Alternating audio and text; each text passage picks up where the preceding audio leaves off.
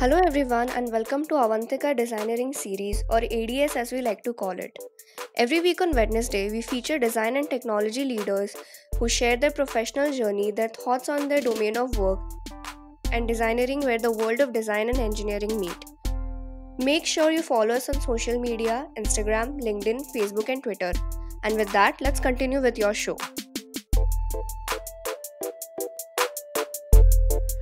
The term design has recently been gaining momentum, with which our world is in a phase of witnessing and expecting the most magical things to happen. With this wonder being seized by most of the major players, it is vital to understand that design is a vast, multidisciplinary domain that includes many specializations interlinked with one another. While wondering what is the next step in creating a human centered approach, fuels the creation of products that resonate more deeply with an audience, ultimately driving engagement and growth. And that's why in this episode, we interact with Sudhir Sharma. He's the founder of Indi Design India magazine, and has previously been associated with Value Labs and Elephant Design. A pioneering design and business transformation consultant, Sudhir has more than 3 decades of work experience. He also hosts India's Best Design Studio Awards. He was a member of the India Design Council constituted by the Government of India and is an alumnus of the World Economic Forum on the Global Council for Design. So let's get into a conversation with him on the design medley and unturned another stone in our journey of discovering designeering. Hello, Sudhir. Welcome to Avantika Designeering series. It's a pleasure to host you on our show, and we are excited to record along with you. Thank you, Rohit. It's my pleasure to be here. Looking forward to the show. So, Sudhir, for starters, can you define and elaborate the new normal in design for us as our icebreaker question before we get into your journey and domain? Yeah. See, I think the new normal is not yet set. It's getting set right now. But what it feels like is that more and more designers would work from home, like I think many of them have always wished for. So probably new normal would be to accept that larger companies and large design companies as well as freelancers will need to set up studios at home but work together. So you work alone, but you work with everyone else in a team. So those kind of infrastructures need to be set up, and I think that'll be normal going ahead. Well said. Sudhir, when we look at your profile, you have a rich experience of being an entrepreneur, working with leading companies, being panel members across design events and juries, editor of a magazine. Wow, that's so many things that you've done. So, can you run us through your professional journey? Yeah, Rohit, you forgot. I also host my own award. I write a lot. I speak a lot. I'm also on panels of not just juries, but also on many organizations. So, yeah, I think one major part which should have been there in the beginning is that I'm a designer. And I very strongly always believe that designers have to be entrepreneurs. You cannot have a designer who's not an entrepreneur in the way that you need to figure your out you need to figure your way out from things. You need to figure out how to move ahead. So I've been a designer. That by default for me always have meant that I'm an entrepreneur. So I started on campus. I mean, the moment I think in every student's life or professional's life, we have a time when the switch sort of switches on in your head saying, okay, I understand this and I'm a different person. So for me, that happened sometime in my fourth year of graduation at an ID. So light just came up saying, okay, I know how to do things. And I started working on forming my first company on campus. So landed up, organizing some friends together, forming a company, the first company in Pune. Um, while being in this company, set up the tone, set up the vision, set up the benchmark, which was not normal in the sense we didn't really have a benchmark to look at, but we needed to set up things of our own. So we started looking at what we should be doing now, what we should be doing next. I've been fortunate in that sense that I've always been able to look ahead of the curve, predict a little bit. When I look at something, I can sort of say, where is this going? Some things which I've found that not everybody is capable of seeing. People see what it is today, but they don't see what it'll be tomorrow. So in that sense, landed up working, developing a few customers, clients, companies, doing some benchmark work for them. And while doing this, you realize that design community is actually a very small community. It's not a big community. So there are not many spokespeople. There are not many people who are very articulate in terms of where the industry is going, what's happening. So I started talking. I started giving lectures in colleges. I started speaking to designers. Landed up organizing designers. So in 2002, I landed up creating a email group. That time it was called e-group on Yahoo called Design India. That was the first designer community in India online. And the word social media was not there that day. So much later, the social media came in, but designers sort of got united there and we started discussing a lot of things. That much later, I think after about 8-10 years, resulted that I thought now the time is right, since there's so many students and so many designers, that I should launch a magazine. So in 2010, I landed up launching a magazine which was called Pool and now Design India. And around 2015, I realized that I'm getting invited to too many juries. So I started looking at awards a little closely. What do they do? Why they're important? How do they actually work? And decided to launch my own awards, India's Best Design Awards in 2015. So first year was only online, and later since then it's a proper award which has been there. So yeah, I mean, professional journey is still going on. So recently in February, my company Indi Design was acquired by Value Labs. So now I'm in a very different format, very different role altogether. And I think that's nice. That's something which, as designers, we need to be changing all the time, adjusting to what is happening, adjusting to what is going to happen, more than what is happening to what is going to happen, and not live in denial that this change is not happening. This is what many businesses do. They don't anticipate, they don't realize what's happening, what's going to happen, and they don't prepare for it. They don't change. So that's something which I've been always lucky to have this gut feel or the intuition to do. So that's my professional life. On the way, yes, I worked with Standard Chartered, worked with ICICI, worked with Bajaj Auto, Bajaj Finserv, Venky's, Veroc, I mean, Suzuki recently, Nissan on the way. I mean, tons and tons of companies, and been very fortunate about that. So been a happy journey, but I think the journey is still continuing. It's going on. I mean, this is one question I can spend hours talking about. So I really don't know how much to talk on this, because there's an element of business, there's an element of designer, there's an element of being a teacher, a writer, a traveler, a photographer. I mean, there's so many roles you've been playing that it becomes difficult to sort of figure out where do you need to stop. So I think in a nutshell, this is what it is. Completely agree. So, Sudhir, how did all of this happen? I mean, did you plan your career journey this way? Was it accidental, or opportunities kept coming along the way? So today, when you look back at your career, how do you connect all of these dots? Yeah, I wouldn't say things were planned or I had a career plan. No, definitely not. But I would say that it's not unplanned as well. I mean, I've always, when I've seen a opportunity in the face, I've known this is opportunity. And I talk about this a lot. People do not recognize opportunities.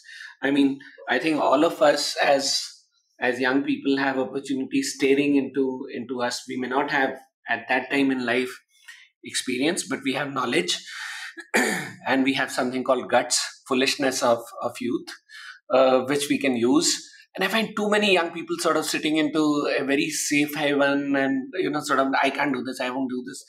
And I keep saying, like, what will happen if you do this? Can you imagine the kind of opportunities which it would create for you if you just sort of step out of that? So for me, it's not planned, but I would say it's been a very, very conscious effort every step. I don't think there's been anything which was not that I was not aware of what this would lead into, including every project which I have done. I mean, the moment I was approached by a senior person from Bajaj in, I think that was 1992, 93, I sort of realized that, it's a huge opportunity. We need to do something. And the opportunity I saw there was that the Bajaj needed a new brand identity. And you wouldn't believe, the project was not changing the brand identity. That we landed up changing in 2003, 2002, 2003. So many years later. But I sort of saw that opportunity coming up in 1992. And I said, okay, I need to work on this. Then same thing happened with ICICI. So when ICICI sort of invited us to work, they didn't invite us to work on the identity. They invited us to work on the retail program. We didn't even know what to call it, that it's called retail program. We sort of coined that word. We thought we coined that word. But they invited us to design a branch for one of their functions. And I realized that this is a company which is transforming, and we would land up changing the name, changing the colors, changing the logos, sort of giving them direction, because, companies are fairly clueless. And not companies, I would say, people, because they don't know design, and it's not a negative, they really don't know the extent design can actually help simplify their life, their professional life, which designers can see. So I'll end up doing much more than, so very frankly, we never got paid for designing colors and things for ICICI. That was not the project. We did that as a side job. We got paid for designing a branch, which later became ICICI Banks, and it obviously had the colors which we had defined. And those colors actually lasted longer than the branches have lasted. Okay, so yeah, so in a way, very conscious, very aware, but not planned. That is how I would put this.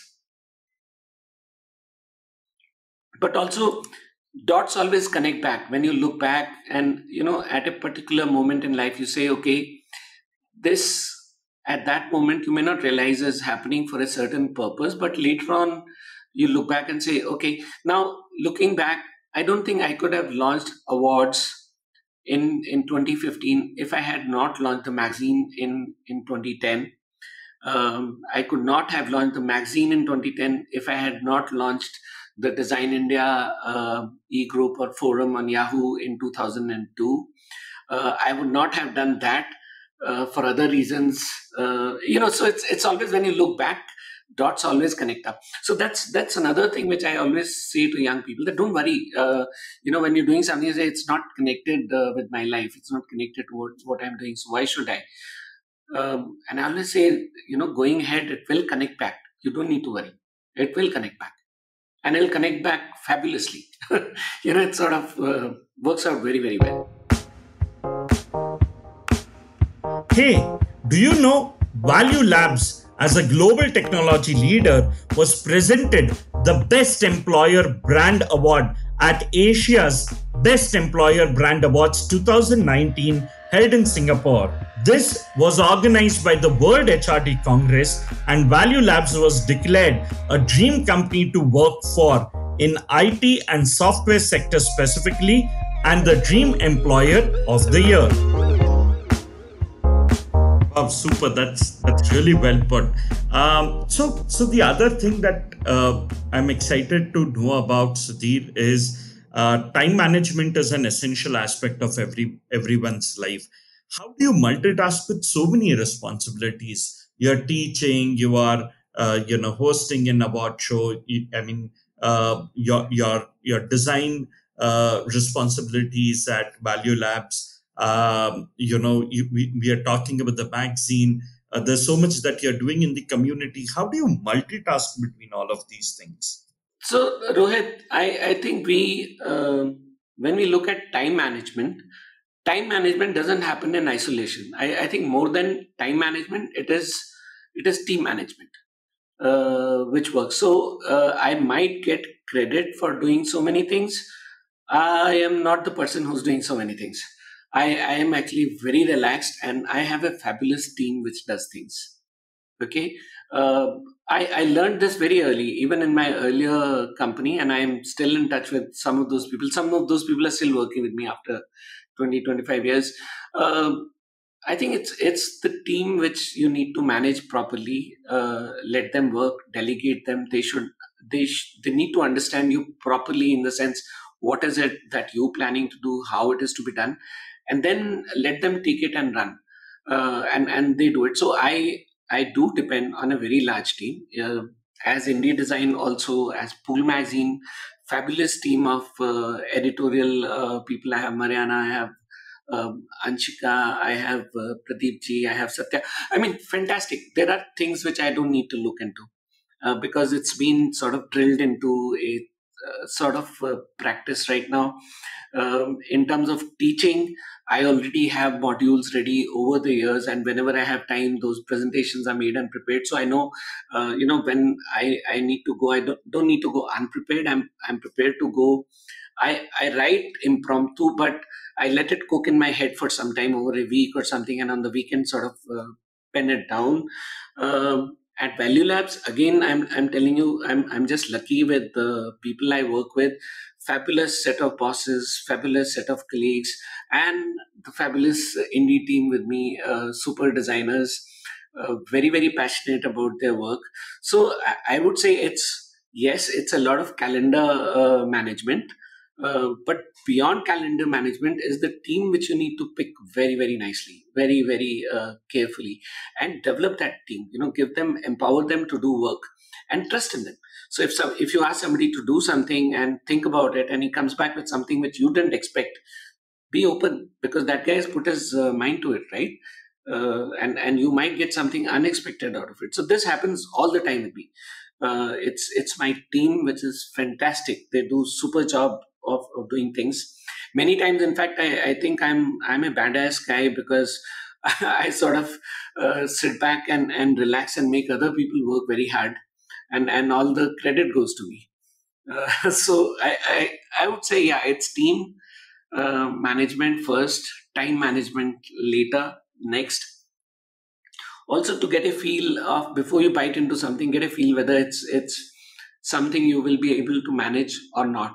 I see too many things, too many people starting new initiatives, efforts, and the moment you start new thing, they start projecting the end game, saying, oh, this is going to become the biggest of this. I'm saying that's a wrong way. Look at the next step in front of you. Move step by step. I always feel that things like magazines, larger projects, innovation projects, you need to move step by step. Don't go to the end game straight, because you put off a lot of people. You don't realize that it's not just the idea which goes and builds. It's a whole lot of execution that requires people. It requires resources, too much planning, too much time. Yeah, so I think you need all those things, into a ball in your head, straight up, when you're getting into something. Team, time management, also idea management. You should be able to look at the idea and say, okay, good idea, I can do it. Or good idea, I can do it. Or good idea, I should do it later, sometime. I think you need that maturity, which comes with experience. Wow, that's a valuable suggestion. In fact, I completely agree that life is all about finding amazing people to work along with and build great products or projects along with them. Taking the cue from that response, Sudhir, moving ahead about the Design India magazine project. It's one of the most recognized magazines dedicated to design in India. The question that I have is, what was the motive behind it? In fact, you also mentioned seeing Design India magazine as a history in the making. It is the way history is being made, and we are documenting it. Can you tell us more about it? Yeah. So Design India magazine, which is now called Design India, started as a pool magazine, and it Rohit, this is the time. This month exactly is the 10th year anniversary. In the sense, we are finishing 120th issue, and it'll be out in the market soon this month. So it's exactly 10 years. And believe me, every issue has been whether we should continue, stop, what should we do with this. Motivation was very simple, very, very simple. I think I was a member of India Design Council at that moment in 2009, 2010, the first Design India Design Council, and chairman was Anand Mahindra. Pradumna Vyas was the member secretary, and I was a invited member. So I thought the mandate of the Design Council was to spread awareness about design. And what is the better way of spreading awareness than having a publication of our own designers, and somewhere where we could put designers on the cover, not the business people or not the other people, and then uh, everybody reads about it. The business can read about it, the designers would read about it. Also, I felt the design uh, as seen by the designers, not by the audience. Now that's something I think we can talk about something later. That's a full subject in itself. How designers perceive design is different than how other people perceive design. Designers see themselves in silos. They see themselves as, I'm a product designer, I'm an industrial designer, I'm a textile designer, I'm a graphic designer, I'm a UX designer. They don't see themselves as a comprehensive something designer. The whole world actually sees you as a designer. I've always given examples that once I did a successful packaging project for a client. He wanted me to actually decide the smell of a perfume which he wanted to launch. Thinking that since I am a designer, I have a good sense of designing a package, I would have a good sense of designing perfume. Then another customer who came saying, okay, if I'm designing a package for him, his branding for him, can I design taste of the food which he was going to make, pack and sell? So people have always invested that faith into a designer. The designer, matlab, you're a designer for everything. You can do that. And I wanted to be true to that. So the magazine we launched as a magazine, which was not in these silos and would have, articles from different domains. So fashion, textiles, photography, film, animation, industrial design, automotive design. So all this together in a very small, comprehensible capsule, which you can sort of take every month, and a lot about design. So I thought a lot of us, we don't talk about it, but we get our inspirations from other designers, from our colleagues, from people I know, from people whose work I'm seeing. So this would serve as inspiration to designers. If I'm a graphic designer, I don't really need to say a lot of graphic design work. I should be looking at fashion. I should be looking at automotive, right? So this is one that magazine which would give you this thing. So I went and presented this to the council, and I've always been that I don't serve uncooked ideas. I go and cook them properly. So I figured out how the magazine would be, what it'll look like, who will write for it, how much money will be needed, how that money will be collected, where will it be printed, how will it be distributed, whom this is targeted. So basically the whole business. And when I presented this to the council, so, everyone was quiet. Nobody sort of said anything. And then Anand said that, Sudhir, you figured out everything. Why don't you do it yourself? Because, doing it in an organization would be. So I sort of look back and say, yeah, why not? So I went ahead and launched the magazine. And of course, I got a lot of help from my industry friends, Bajaj supported it. Rajiv Bajaj was one of the first sponsors. Then Sanjeev was another sponsor. Varrock, Mr. Tarangjeen became a sponsor. Noshad Foods became a sponsor. I mean, fabulous. I've had fabulous industry support to run this for a few years till it stood on its own feet, and the project started running well. Uh, why it's history in making? Because there's so many designers we have, and if you actually look at the publications, even online ones, they only talk about designers in the West, Italian, American, Japanese, Korean. I mean, not Indian designers. And there's a reason for that. That most of the design companies, the larger ones worldwide, and this cue is taken from the practice of architecture, hire PR companies, public relation companies, who document their stories, and they put it out to newspapers. They're paid, of course, but then they put out very well taken pictures and very well put together content and put it out to the media market worldwide. And it's a kind of soft power, which I realized much later. In India, people don't do that. We hardly document our own work. I mean, people document work once in a while. And I realized this when you have to enter awards, how many people start running around, mujhe photo khichne hai, I have to do a write-up on my this thing, I need to get a quote from my client on this project, that we're not really prepared to document our work.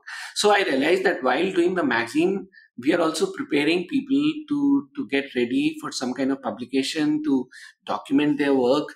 And if you see, then over the years now, definitely I was saying this even at that time, it is history in the making. So you see how the beginning of design is happening in India.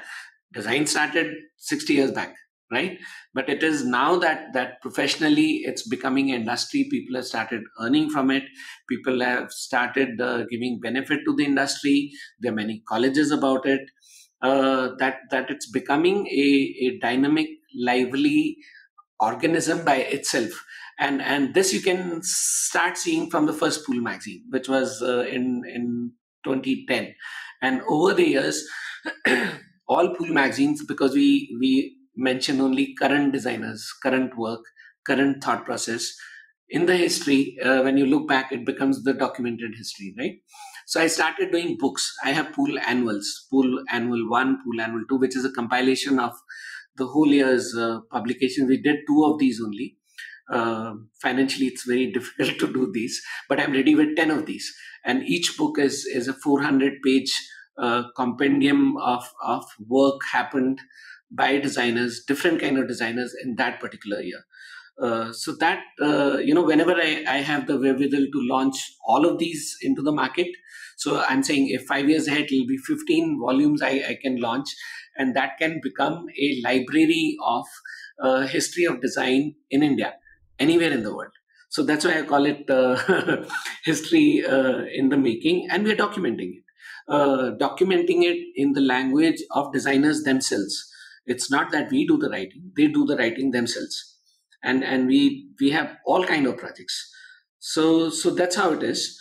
Uh, there there are many benefits to having a magazine as well.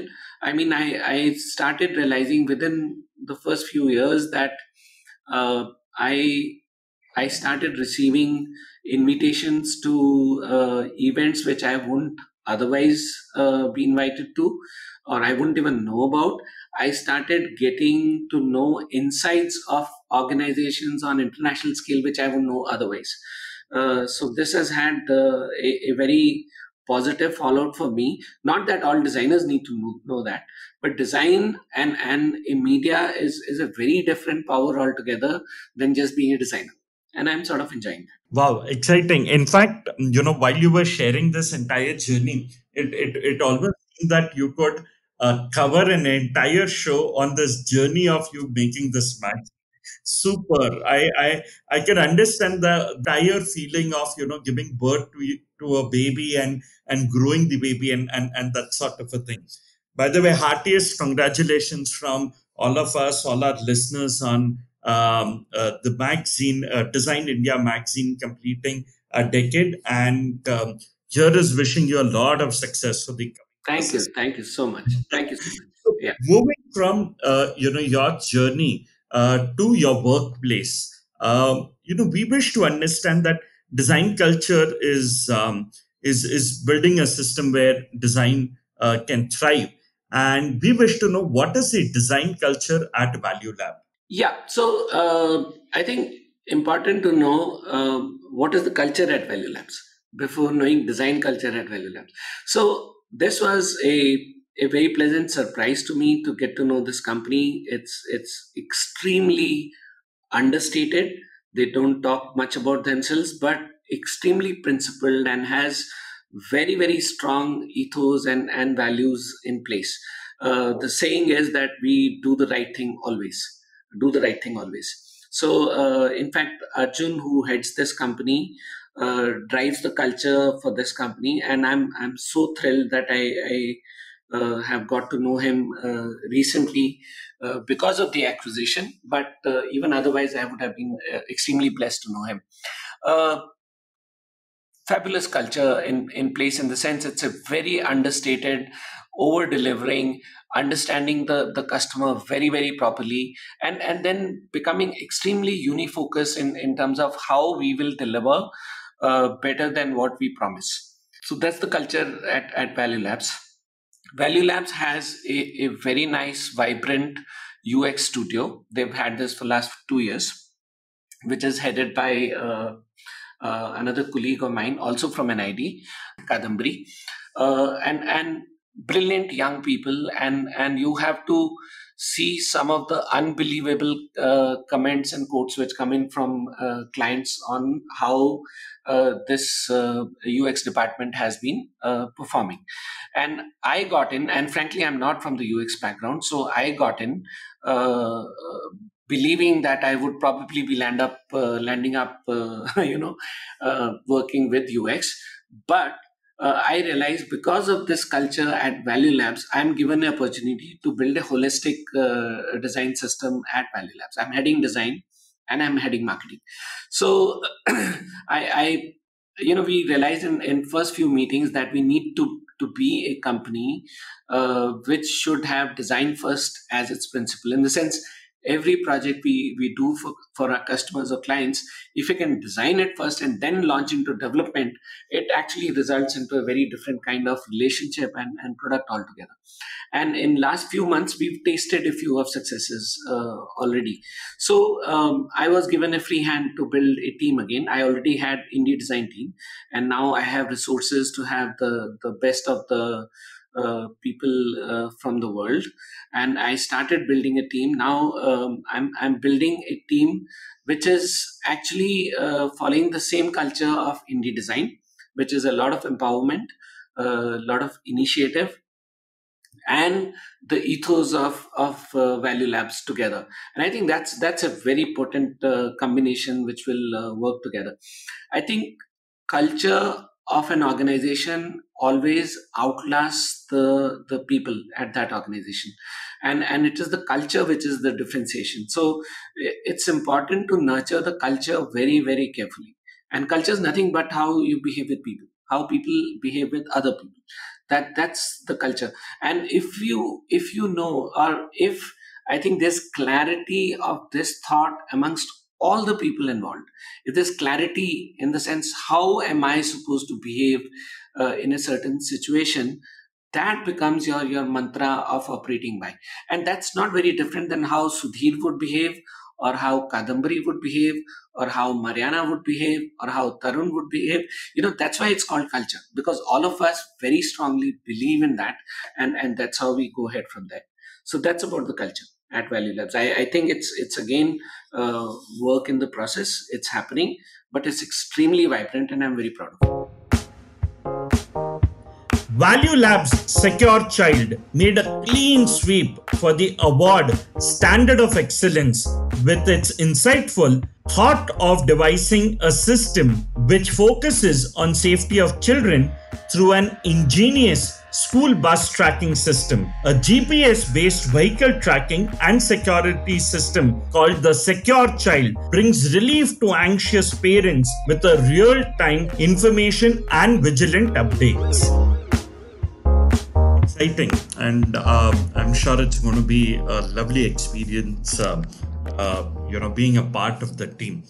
So, Sudhir, while now you wear two hats, that of design and marketing, marketing is about connecting the right customers to the right product, and marketing helps the sales team and people throughout the company think from outside in about what is being offered, convey its value in customer centric ways. How do you blend the world of design and marketing together? Okay, so again, Rohit, for me, uh, and especially having run my own companies and many initiatives, I feel design and marketing are extremely interwoven. They're not really two different things. Many times it does happen in organizations, and I think they pay for it because they put the designers into a silo. They don't understand how what is the requirement of a customer, right? So the but actually, if you just look into it, how would you actually design anything if you didn't know what the customer needs, right? Who understands the requirements of the customer better than a designer? So in that sense, I really don't see it differently, but I do see that there are a lot of processes which would bore designers if they had to, land up doing calculations and planning of that sense without really the creative side of the work. Designers like doing planning and calculations as long as the creative work is also involved in that. So again, I see that marketing for me is extension of design. And the way I have worked with customers in the past, I've always seen design as extension of marketing as well. Unless you have a good business plan in place, unless you know exactly what you're going to do with what you're designing, design becomes purposeless, right? uh, so then there's another issue of sales. So there is marketing, there is sales, and there is design. These are three different animals. They're not though they are, I would say they are joined at the hip, but they are actually three different animals which need to work in unison and need to create the firepower for the organization and move together. So I've seen this happening together in many large companies, and that's how I'm working on it. So design is where the new ideas come in. Marketing is where the ideas get executed. Sales is where those ideas get realized. The executed ideas get realized, and you then arrange your teams accordingly and work and process accordingly. And I think they work very well together. I think going ahead, this is a cue which many companies need to take, not just in tech but also in manufacturing industries. Your marketing and design need to be like one department. It's not just R&D. It's research is now a part of design. So D&M has to be the future, which works together for better realization. That's definitely an exciting insight. So, moving from the world of marketing to the world of user experience design, in fact, it incorporates interaction design and user interface design, focusing on communication. The question is, how do graphic design skills translate in user experience design field? What's different, and how do visual designers ensure success in UX field? Okay, so I would actually see this slightly differently. So interaction design is slightly different, is pretty different than interface design. Uh, and like I told you earlier, I actually don't see the difference between. See, it's again that self perspective of the designer. So after you are in the field for some time, there is a component to your work which is called skills. So if you're a graphic designer, the skills are probably to do with colors and fonts and forms and balance and hues and stuff like that, right? If you are a industrial designer, skills are to do with renderings and 3D space planning and space thinking, and to be able to put out thinking in terms of three dimensions. uh, if you're in architecture, you think in terms of building materials, how people will live in. So basically, I put that as a skill part.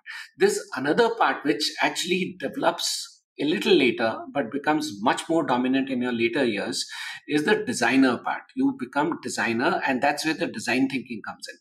So you become integral to, you start planning things in a way that the execution will become easier. You'll start planning things in a way that the one who's going to use your work will be benefited. You start planning things in a certain way that things will last longer. You will start planning things in a way that it is not environmentally destructive. So there is that designer side of the mind, which is agnostic to the skill sides. So these are two different sides which develop into every designer's mind. When you are hired into, when you're fresh graduate, the skills are very important. Because people can only see skills, they don't see the value. They're not seeing your thinking part, experience, because that takes a little time to unravel and to mature. As the years go forward, I think 2, 3, 4 years is when your designer part becomes very important. Skills part you can delegate, somebody else can do it for you. So very frankly, it's not how the graphic designer skills translate into user experience design. They don't. The graphic design skills remain at the interface level. It is those designer skills which translate into the user experience design field. And there you don't have to be a graphic designer. You could be an architect, you could be an interior designer, you could be a fashion designer, you could be a product designer, industrial designer. So that's how I look at it. So how do visual designers ensure success in the UX field? I think obviously, many ways to ensure success. Be extremely skilled. I'm not saying that you should not be. I think the edge of designers is that they need to be extremely skilled in whatever they do, but be extremely critical, be extremely analyzing in your head and thinking in your head and thinking ahead. And I think that faculty is more important. And when I'm hiring a team or when I'm looking at a team member, for me that faculty is very important. And I really believe that one cannot exist without the other. So there is a movement into the market that will teach you the design thinking part. You don't need to be a designer for that. I really don't have faith in that. That doesn't really work for me. That moves me to my next question. The heart of communication has changed over the last few years, and there are other elements which have become equally important to language in the minds of the audience. The visual side of conversation that is playing out. How do we master the art of visual communication? See, very simply put, visual communication is the ability of being able to translate what's in your mind into a format which the other person can react to. Okay, so if you, for example, if I tell you, boss, this will be something like this, and it'll be like this, and it'll be like this. I'm talking about it, and I want you to visualize. Say, I'm describing a bird sitting in front of me, and if I describe it, and you think of that bird, I'm telling you, we will be thinking of two different birds, not the same bird, right? Now this is where the visual communication comes in. If I have the ability, I'll be able to put it down, saying, "This is the bird I'm talking about." Show it to you, and you look and say, "Ah, this is the bird." We're both talking about the same bird, and I'm telling you that is a huge growth for humanity, or development in terms of the human spirit, or in terms of communication, because what you explain by words and what somebody else can visualize is completely different. The moment you put it down in visuals and say, "This is exactly what I mean," the other person has no doubt what you mean. And I think that requires a lot of clarity of thinking to be able to do that. Because the moment that other person starts looking at that bird, he will start looking at the problems in that bird, right? If I draw a beautiful something for you and say, "Rohit, look at this is so beautiful," and like, "No, I don't like it." Why? Because I don't like the color red. Can you imagine? I love red, you don't love red. That conflict we would have never known. Unless, okay, then the question comes, how many reds are there? There are probably a million reds. So I feel visual communication or graphic design is finally the art of coming together on certain conclusions with unanimity, with saying absolutely this is what I wanted and this is what it is, and thousand people could do that. Sorry. Now imagine that happening to millions of people. In terms of technology today, what you download in terms of an app, and say I want a million people to download the app and like what they are looking at, not only like, to know what they are supposed to do next with that, is I think the supreme kind of, it's a art by itself. I don't know how to explain it. It is divine in that sense. So that kind of power exists only with very few people. You know, yeah. So that's how I will explain it. Very, very beautifully explained with that example. And in fact, now that brings us to our last question for the show, Sudhir. That at Avantika University, we coined this term called as designeering. I mean, you are a designer with a technology company, and we said that the next breed of designers would need to understand the world of technology as well as the world of design, and that's where we built up, the university on this philosophy. My question is, how has technology opened doors for visual communication? So I think it's not just visual communication. Technology has opened doors for everything. So we need to see and realize that technology is what wheel was. When probably wheel was invented. I mean, today, if you sit back and say who invented technology, I think we'll land up into the same discussion, right? Who invented the wheel? What a wheel did to manufacturing is what technology is doing to the whole thing of visual communication. I think it's that primal a concern, and I don't think it's a reversible thing. It's not like you can say, okay, I'll go back and not use technology anymore. You can't. You cannot. So in this environment, which is a different environment altogether, we we have to. The technology is like one of the ingredients for design more and more. It's not really a separate subject. It's almost like pencil was or something charcoal was to the sketch of the painting, uh, to Rembrandt. Probably technology is for designers today. You start thinking with technology. It's a step. It's a step you move ahead with. Okay, so I feel that it's not going to be possible not to have technology anymore. In fact, I do see a lot of fine art courses, commercial art courses, government courses, which are lagging behind because I think nobody's sort of looking at them and redeveloping them. But I see lots and lots of education now needs to reorient and take technology in its stride and make technology as the base. So at Avantika, I think what you're doing is absolutely right. You need to start with technology and then have design within that realm. At the same time, let me make a difference. I think NIT has made this difference for last 60 years. That design mindset is a different mindset than a engineering mindset, and I think that difference is needed to be acknowledged and needed to be understood. Otherwise, you are creating a khichdi. Uh, Design mindset is to do with creating something. The engineering mindset is to do with doing something. Whatever's been created needs to be scaled and executed. One cannot be working without the other. Both have to work together, but at the same time, both have to work independently. I think wherever you mix it up, you haven't seen many good results so far. So that's just a sense of caution from my side. But collaboration, absolutely. I think designers and engineers have traditionally worked together to create things in this industrial world, and that's how it's going to be in future also. I don't see it any different. Oh, that's superbly packaged in a very, very candid way and a very interesting way.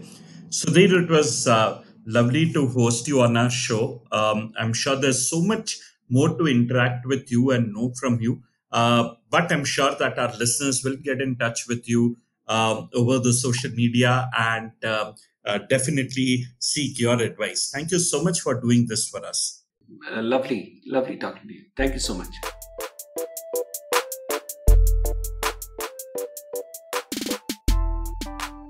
Hey there, we hope you enjoyed our show. Do write to us on ads@avantika.edu.in.